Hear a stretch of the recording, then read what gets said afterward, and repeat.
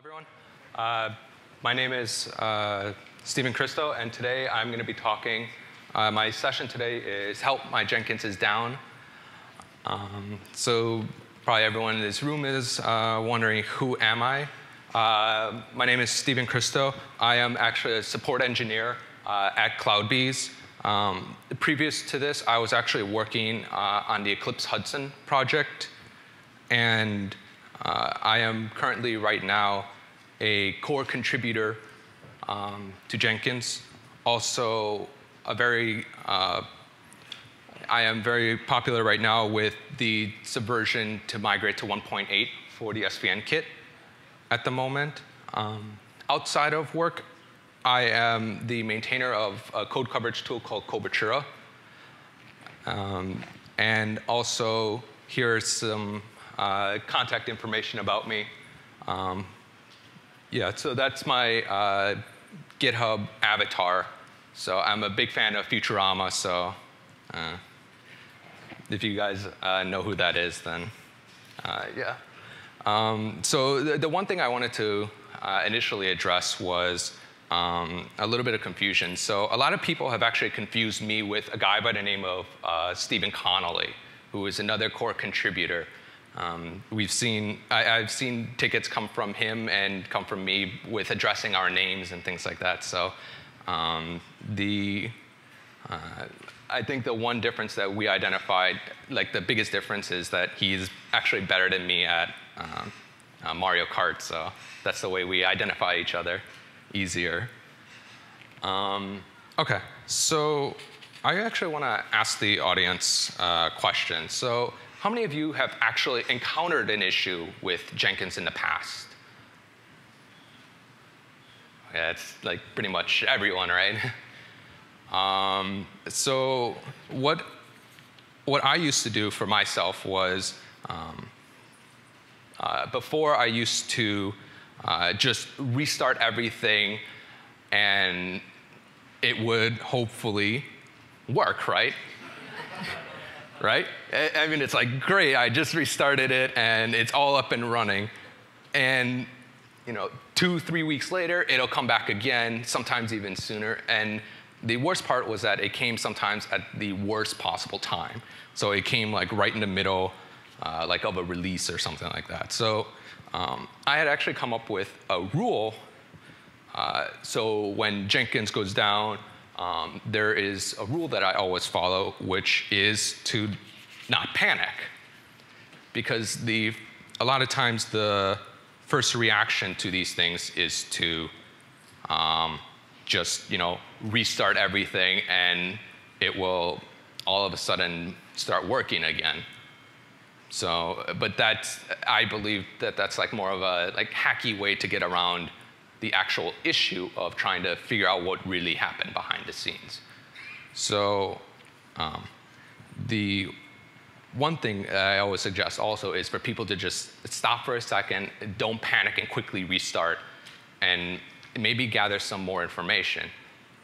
So the one thing that I've always encountered was I always ask, when someone says their instance is down, what do they mean by down? I usually identify it by what the user is currently experiencing. Because saying something that is down, it could mean a lot of different things.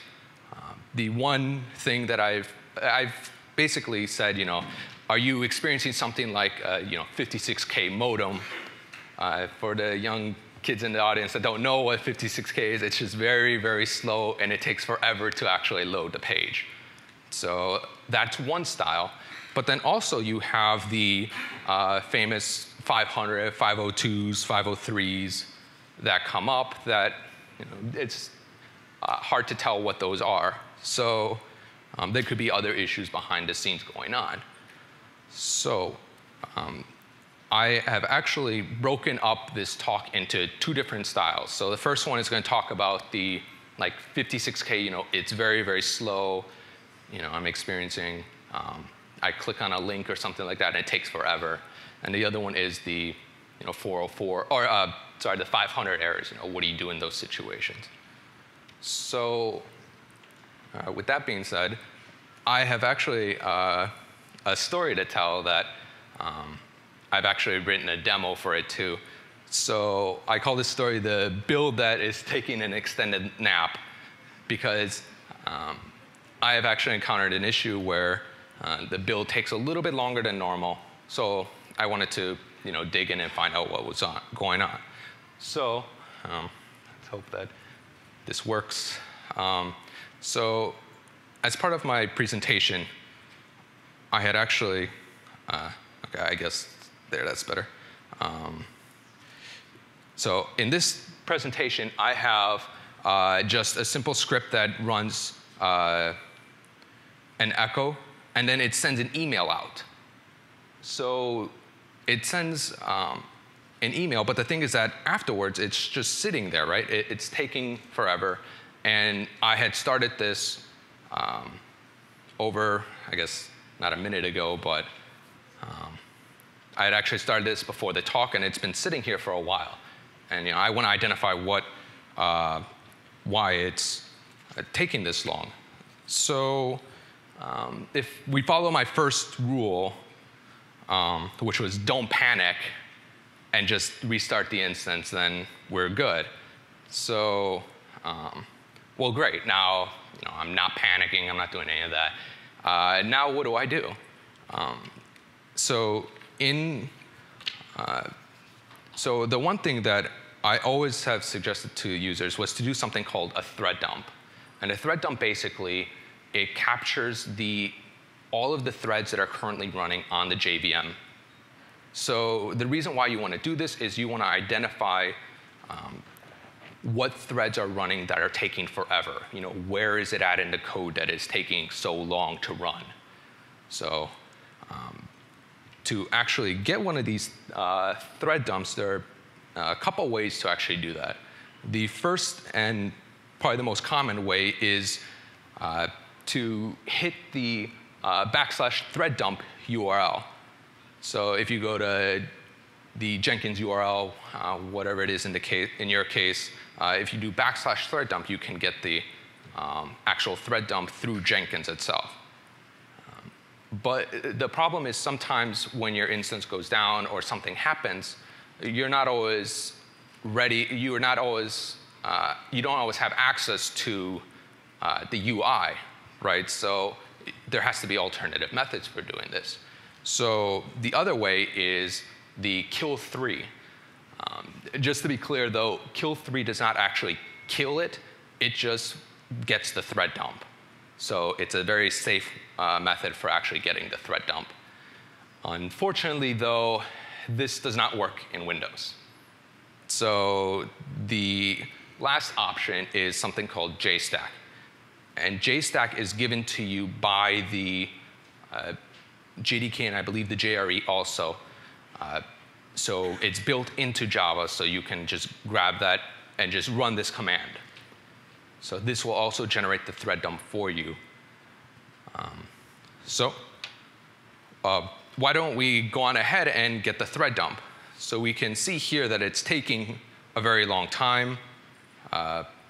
And I had suggested previously to do /thread dump. And here it is. I hope everyone can see. So here is the thread dump.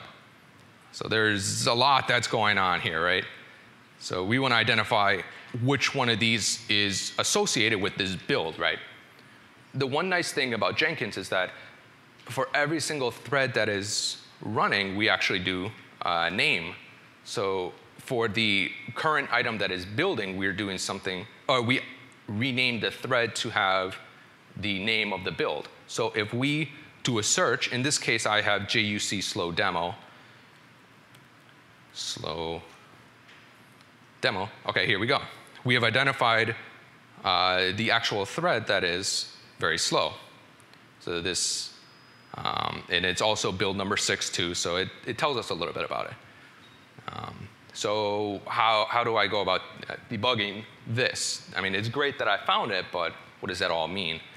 So we can see here that it is doing some kind of sleep, and it's done by some plugin that we don't know. unfortunately, in this situation, I had written a plugin just to do a thread.sleep.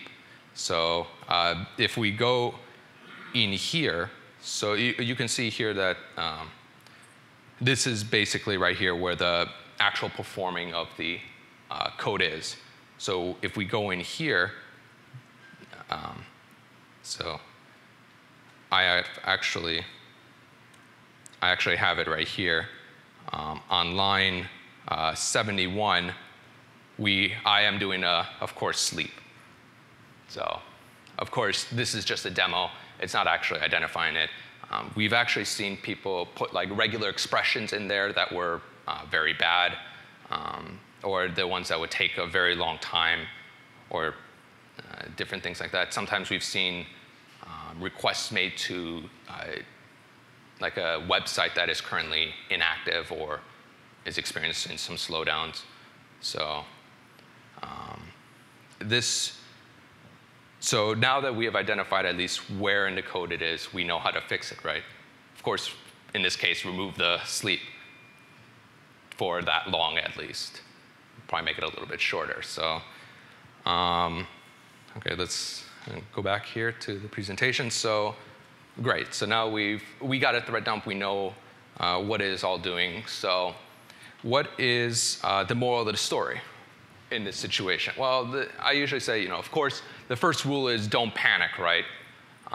And in this case, we did a thread dump which identified what threads were causing a lot of issues. So with that being said, I actually have another story to tell you guys. So I call this one, please reply to my HTTP request. Because sometimes when I click on a link, it might be a little bit slower than others, and you want to know why that is, right? So actually, I have a demo also of this situation. So while doing this, I had actually created a plugin in the UI to figure out, or to actually perform a slow request.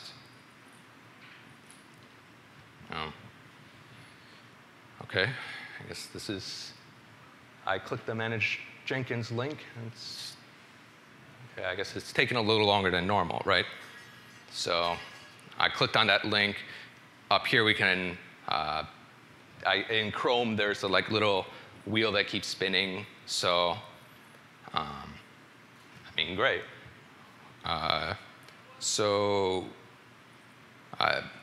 Of course, we don't know exactly what happened, right? All we did as a user was just click on a link, and it's not working at the moment. So, okay, I have a quiz for you guys now.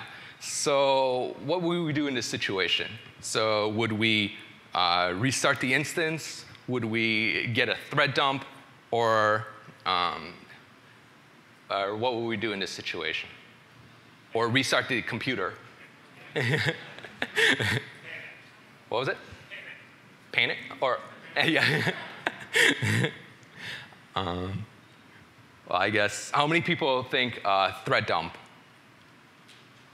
Okay, how many people think just restart it and it'll work again?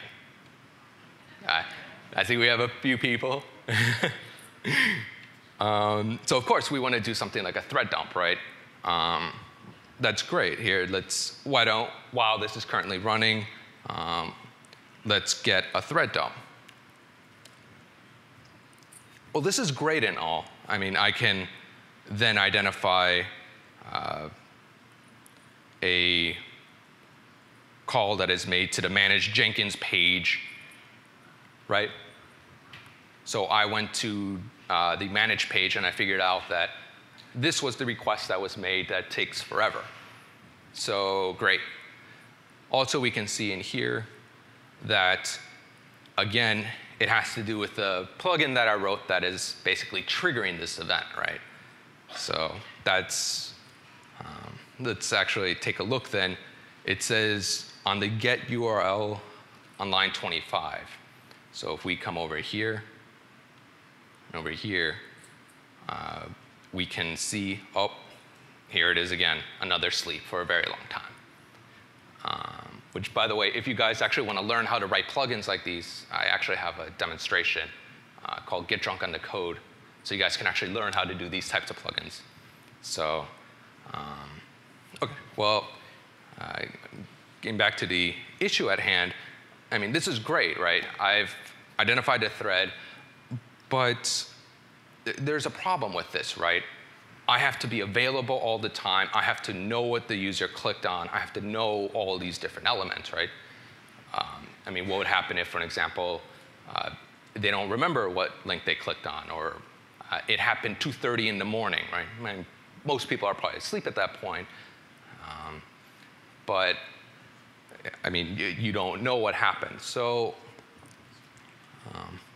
while actually, I was recently talking with Kosuke, and I was saying, you know, what is, he was also asking me, you know, what is the one troubling thing about support?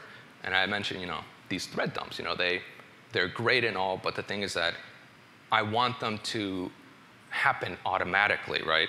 You know, when I click on a link, if it's taking a little longer than normal, I want to know about it right away. I don't want to figure it out. I don't want to have to go digging through it like I am right now. So Kosuke and I got together. We did some pair programming, and we had contributed to a plugin called the Support Core plugin. And this plugin, it used to be internal to only CloudBees. We had fairly recently actually open sourced this to get the community involved into contributing, because this plugin, it can identify a lot of things. And another scenario I had put in there too was detecting things like deadlocks.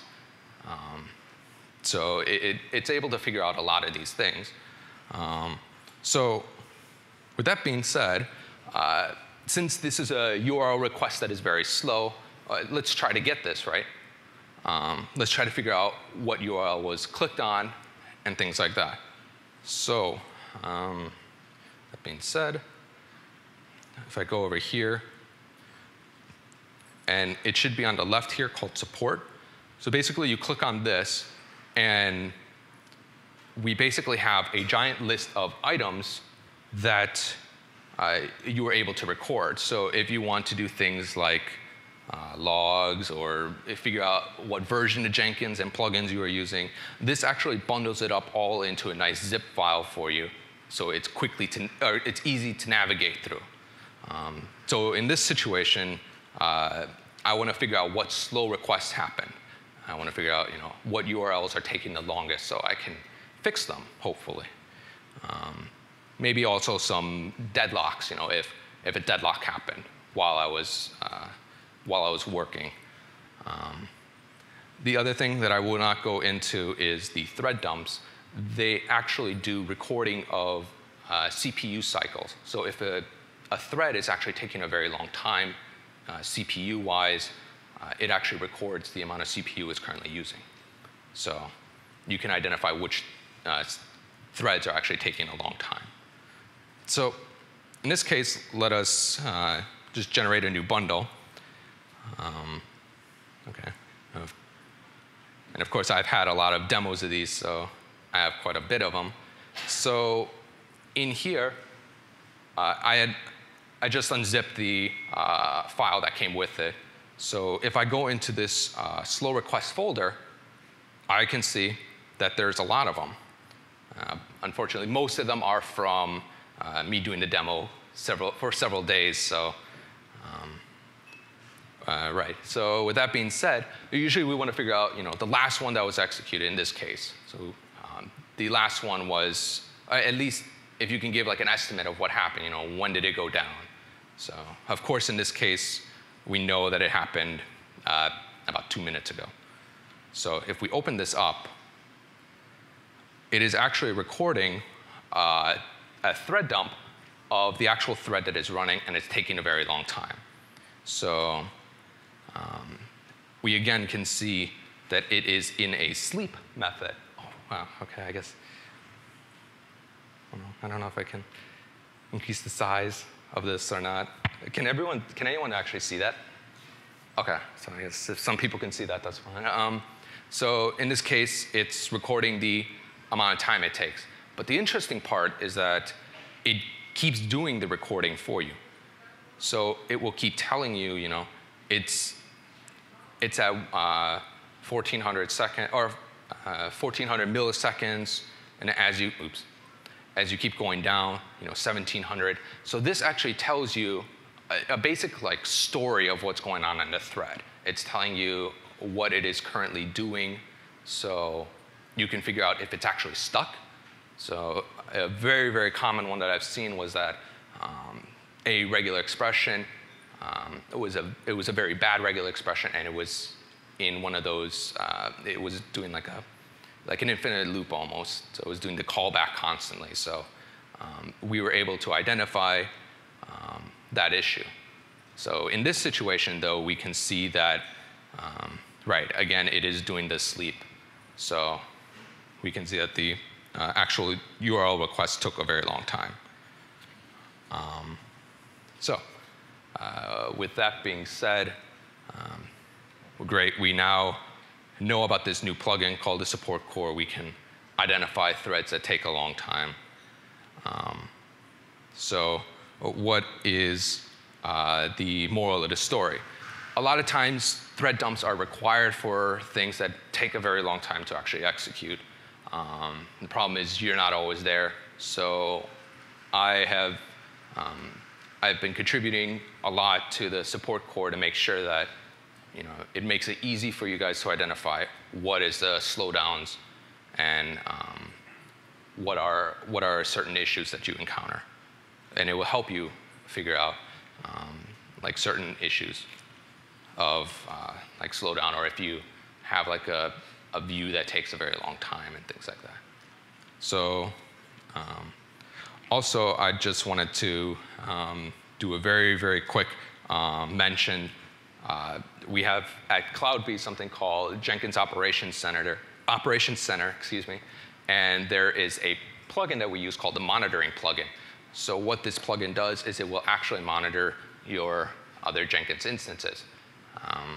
I won't actually go into the details of this. There's a presentation later on today that will actually go into a little more depth into this. So the final story I want to talk about is I call it logs, logs, logs. And this is because, as you can probably tell in a few seconds, what this is going to be about.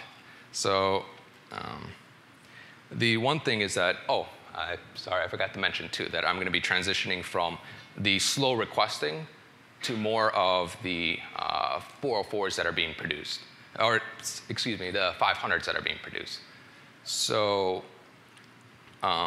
the one nice thing is that Jenkins is recording a lot of information. It's if exceptions happen, if errors happen, it's always recording it.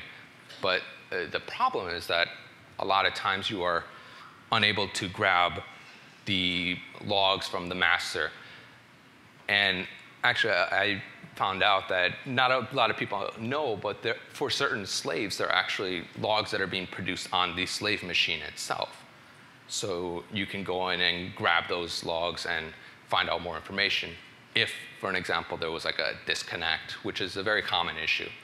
So this will help you in determining what happened with it.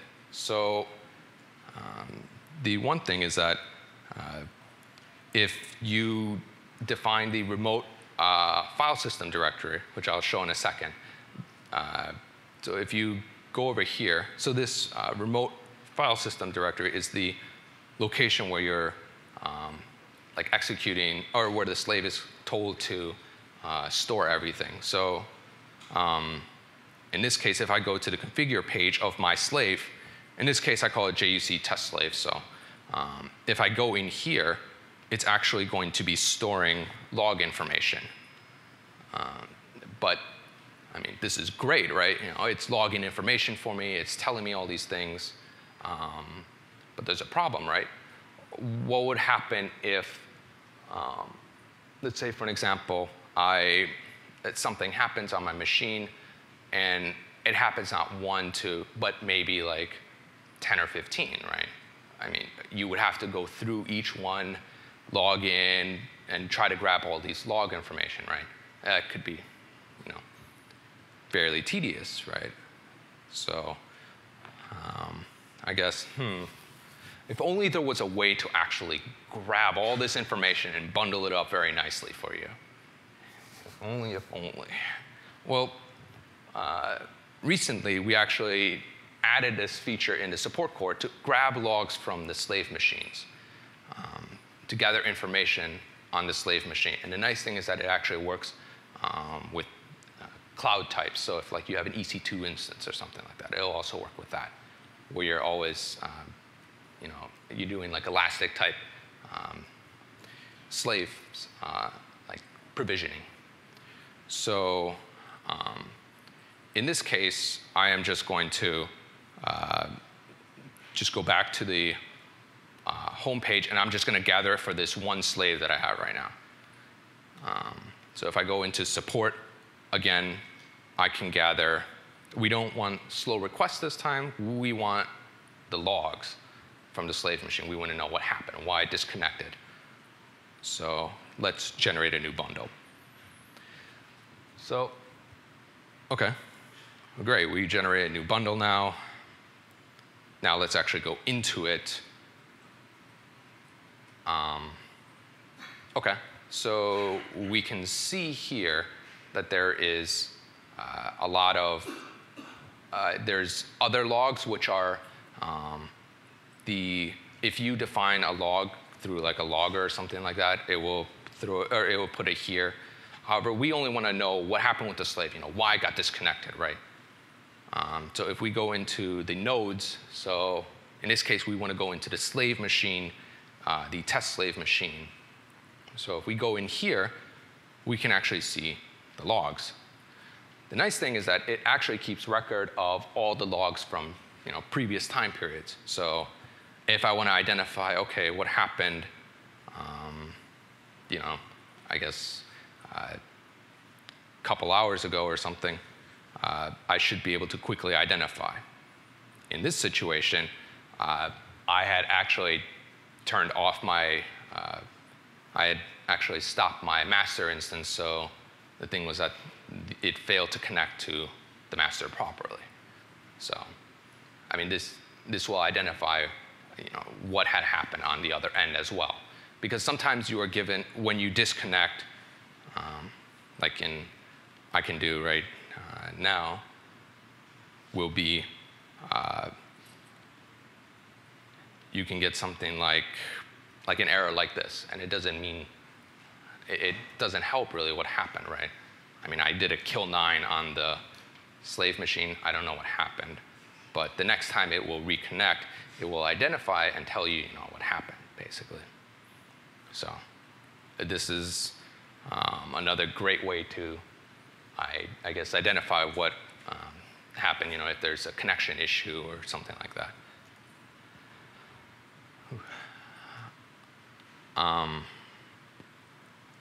OK, so oops, let's exit out of this part here, too. So then what is the moral of the story in this situation, right? Well, the one thing is that you always want to look in the logs. There have been issues where, if a URL was, if it hit like a 500 error or something like that, sometimes it'll throw an exception or something like that, like if I typed in a wrong username or password or something else, you want to know what these things happen. The logs are verbose, and they will tell you all these information. The other thing, too, is that you always want it on the master and the slave machine. I've actually encountered a couple issues where someone was unable to identify what happened. In the slave logs, it was saying that the application threw an out-of-memory exception. So, and then the slave machine actually restarted. So they were unable to identify it. So this was able to quickly determine, what happened, and they were able to fix the issue. So actually, I would like to actually ask a couple people, if you have any questions. I would like to actually give first credit to Spike and another person named Michael Neal. They were basically they were helping improve this talk quite a lot, and with the demos also. And I got a thumbs up from Kosuke, so that's another big plus thing too.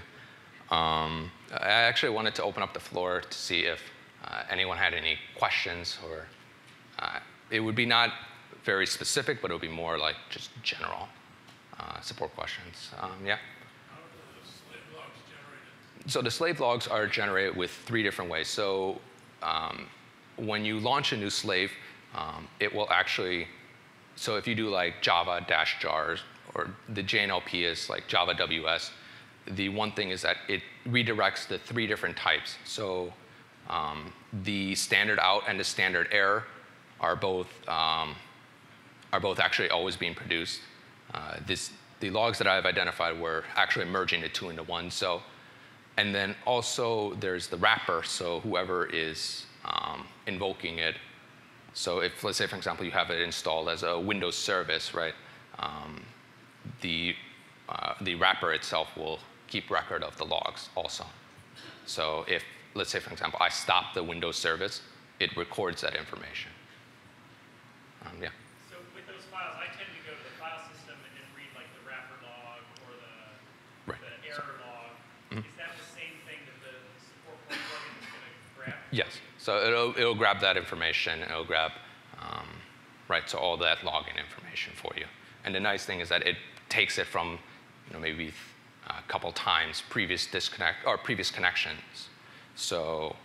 And it would grab from all slaves and stuff like that too. Yeah. In this case, I only have 1, but if you have, let's say, like 100 or 150 slaves, it will grab from all of those slaves. So that way you don't have to, go through and open one up and then search and then keep doing that over and over. Is it the same as the logs button back on the node page as well? Back on the node page. Yeah. So I gotta go back here. Okay. So. In the Jenkins console. So the Jenkins console actually produces, I believe, both the standard error and the standard out also. Yes, so basically it would be those as well. So, yeah.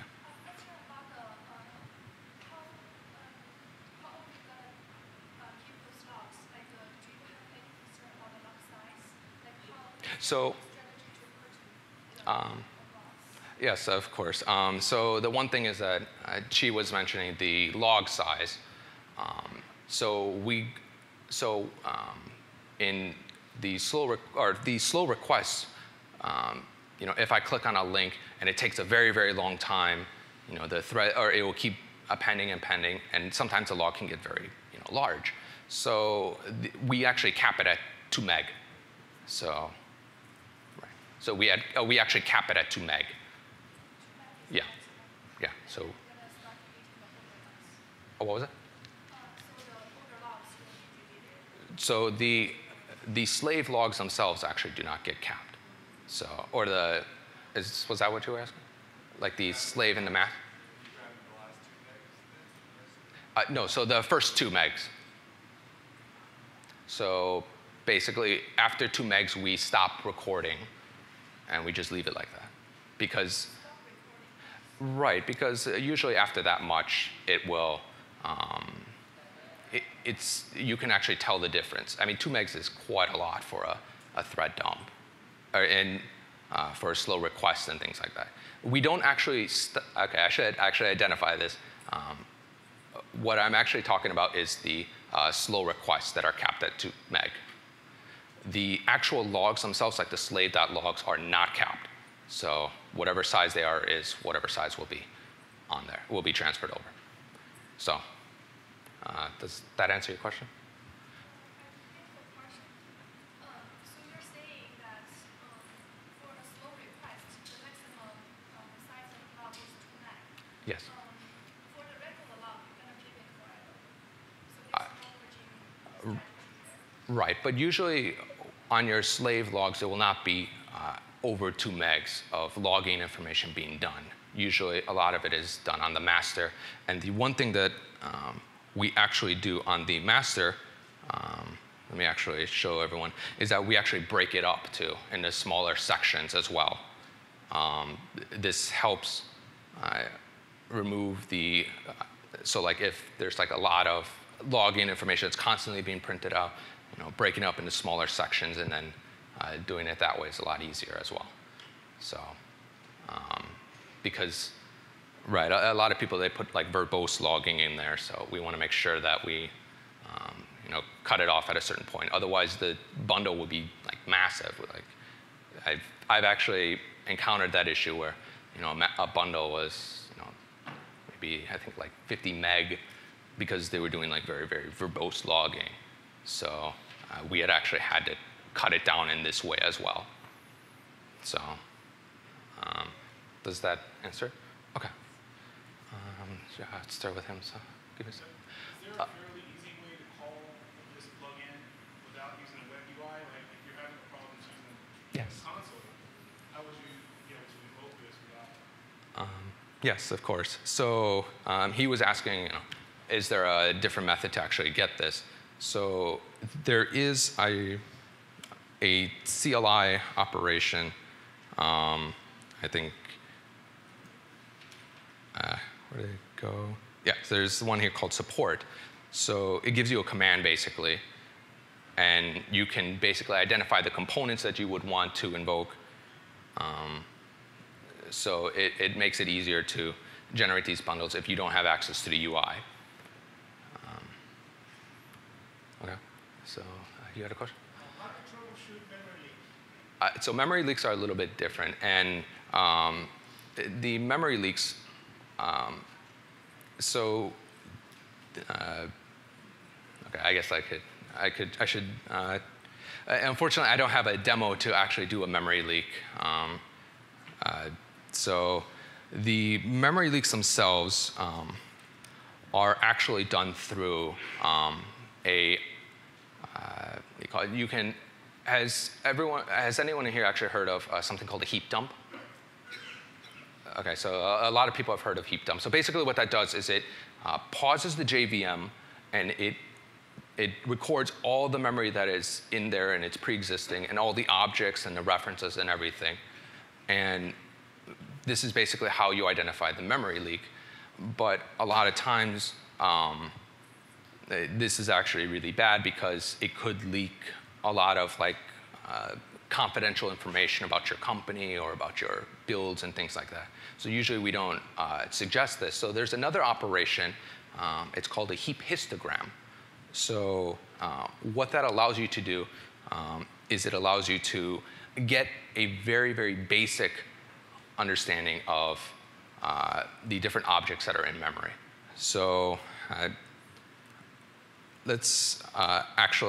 let me just demonstrate very quickly. Of course, this will not show a memory leak, but it will at least help you understand, what the memory, or at least what it is.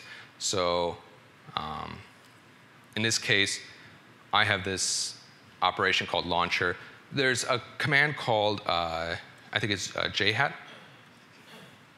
and then histo. So histo is the histogram, because we don't want to get the full dump. We want to get part of it. And then we do 3849, which is the process ID. Oops. Let's see. Is that actually one? Hold on really quick. OK, so let me actually get the process ID of the Java instance. So jhat histo, and then the process. OK. I think it's is a heap histo. It's one of these commands. Give me a second. Yeah. So that's interesting.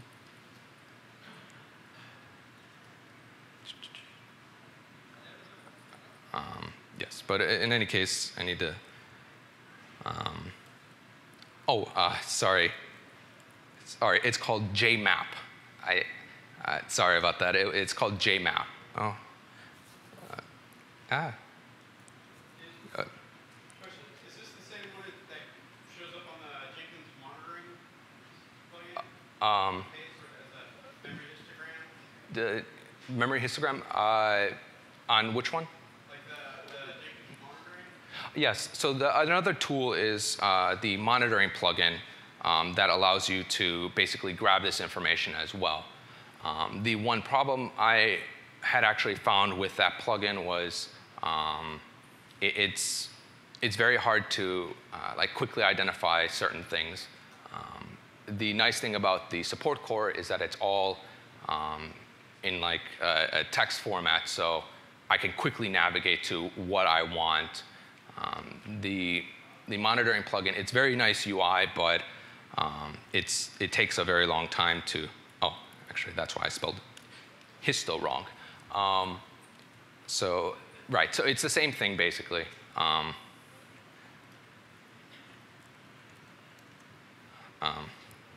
Okay, so let me just. Oh, I know why. Okay, yeah. So it basically it will get you the thread dump that you want. Okay, so it looks like I'm actually out of time. I'd like to thank everyone for watching the presentation. So thank you, everyone.